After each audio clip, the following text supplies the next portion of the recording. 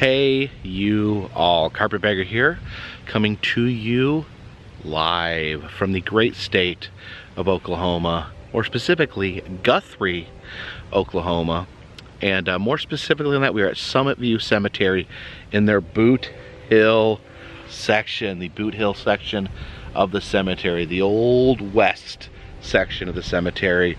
It's a smaller Boot Hill cemetery. It only has 3 graves in it. Let's take a look. We have William Bill Doolin. He was killed August 25th, 1896 near Lawson, Oklahoma territory by Deputy United States Marshal Heck Thomas. Oh, I love that name, Heck Thomas. Oh, I'm gonna change my name to that. And his posse. You know, when I die, I don't want the person that murdered me, I don't want their name to be on my tombstone. That just feels weird. You see someone that left a boot in memory of Bill Doolin. Who's this? I have trouble reading that one. If you can tell what that says, let me know in the comments section. But over here, this 3rd grave, this is the reason we came out here. The grave of Elmer McCurdy. Okay, so pay close attention. Elmer McCurdy, shot by sheriff's posse in the Osage Hills on October 7th, 1911. And here's where it gets interesting. Returned to Guthrie, Oklahoma from Los Angeles County, California for burial April 22, 1977. Killed in 1911, but was not buried for 66 years. So let's start this story from the time when Elmer was actually alive. Now, Elmer was in the United States Army. He had learned to work with nitroglycerin to assist in demolition projects. And after being discharged from the Army, he would become a Wild West outlaw. And he would use this nitroglycerin training in his burglaries, in his criminal acts. And you know what that was most useful for is blowing open safes where he could get the money inside. But apparently, Elmer was a bit of a bumblebutt. He wasn't exactly as good at using nitroglycerin as he thought he was, and he was notorious for using too much nitroglycerin and blowing up money and destroying the money that he was trying to steal. Now, Elmer and his buddies, they had a plan, a big robbery that was going to make them rich. There was a train that had $400,000 on it. And this was, you know, we're talking 1911 money, so that's quite a huge amount of money. So Elmer and his friends set out to rob this train that would make them rich. But sadly, they robbed the wrong train. Kind of a series of comical misfires here in Elmer's life as an outlaw. Not the greatest outlaw. So they ended up robbing the wrong train and ended up making away with $46, significantly less than the original intended 400,000 sum. Now Elmer was depressed. He went and got drunk.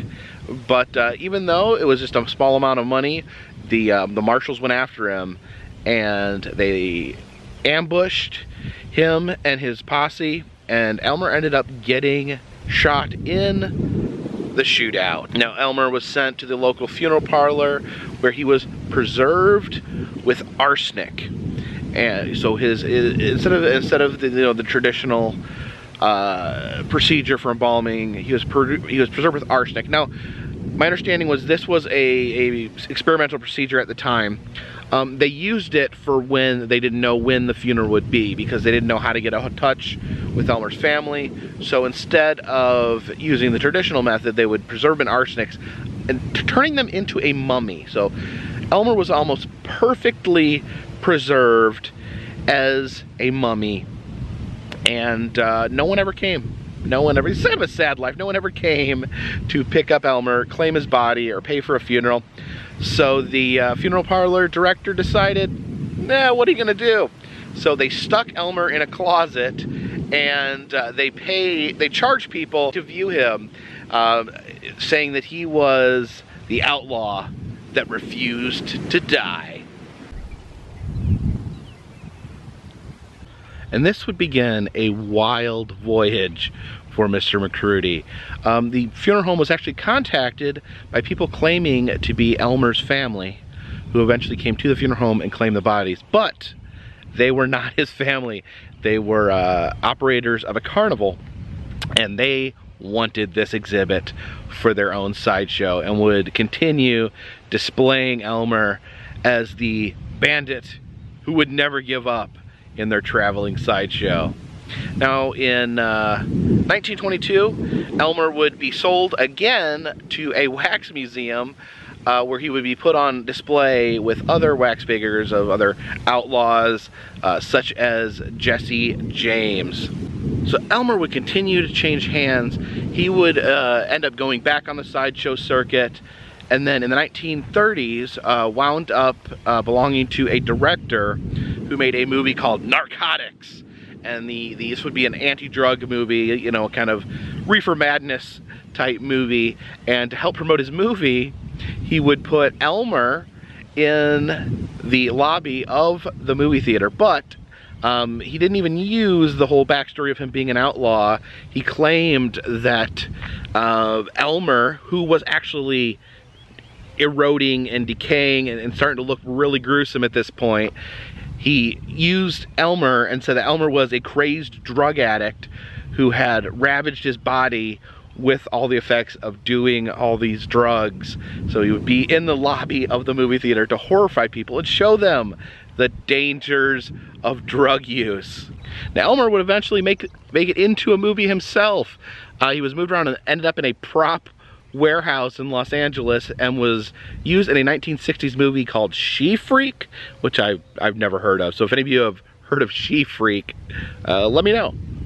So after his time in the movies, Elmer would be passed on and purchased by legendary wax museum icon Spoonie Singh for his Hollywood Wax Museum, and he would rent out Elmer. Elmer would tour a country again. This corpse went on so many road trips and so many tours across the country. Elmer would end up going to Niagara Falls for a display, but people decided that Elmer was actually looking a little too rough, that it was scaring people, that his body was too gruesome to use in wax museums anymore.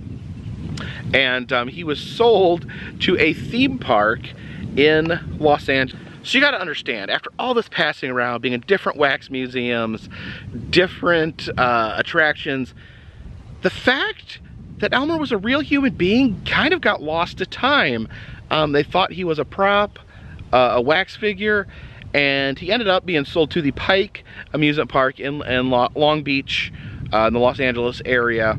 And he was actually placed in a funhouse, the Laugh in the Dark funhouse on Long Beach, and where he would be just a prop. Apparently he was painted weird colors and like hung from a rope, and they were using this funhouse in an episode of the $6 Million Man in 1970s.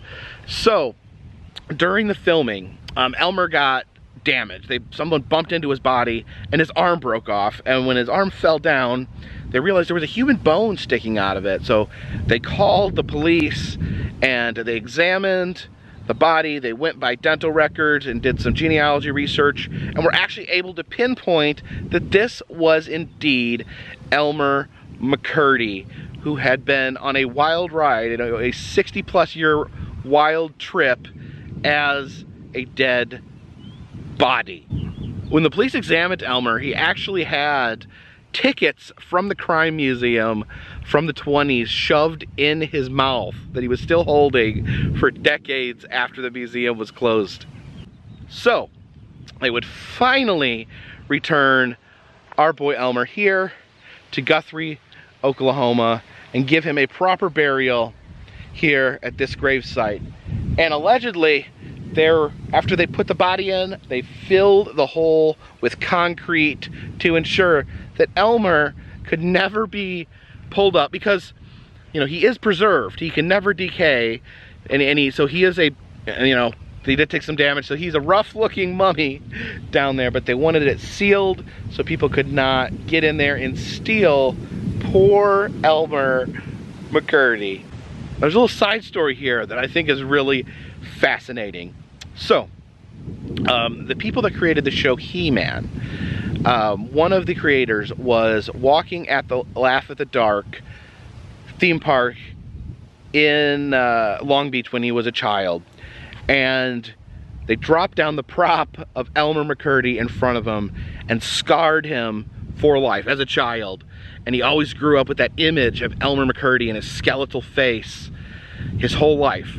And when they went to develop the villain for the He-Man series, he created the character Skeletor and based the idea of Skeletor on the image of Elmer McCurdy that had scarred him as a child. So, you know, for all intents and purposes, we are standing here at the grave of the real-life Skeletor. I'll get you, He-Man. Now this story seems completely insane, and it is.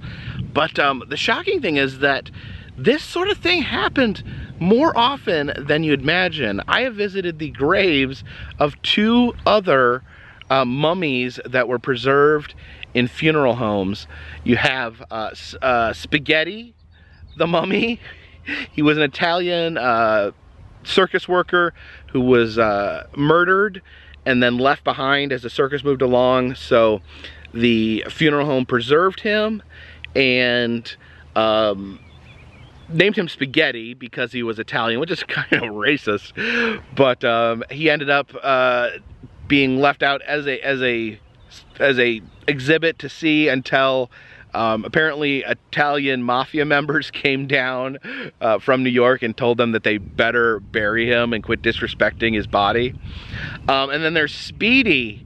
Speedy the Mummy was an African-American man who was a fisherman who died in Paducah, Kentucky. And they kept him as a mascot for their funeral home until they finally decided to bury him. So yeah, the preserved, unburied funeral mummy is a absolute bizarre phenomenon here in America. But I do think Mr. Elmer McCurdy, Skeletor himself, I really feel like his story kind of takes the case. And I think it is the most wild and crazy story as far as these mummies go.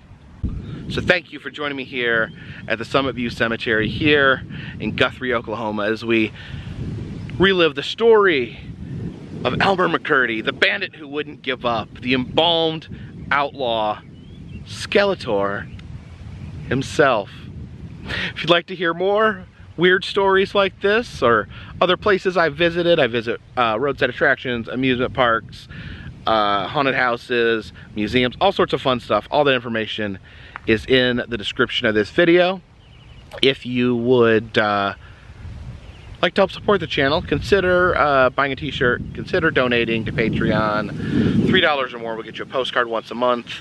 Also now selling enamel pins in the Etsy shop. All that information is in the description of this video. But until next time, this one's in the bag.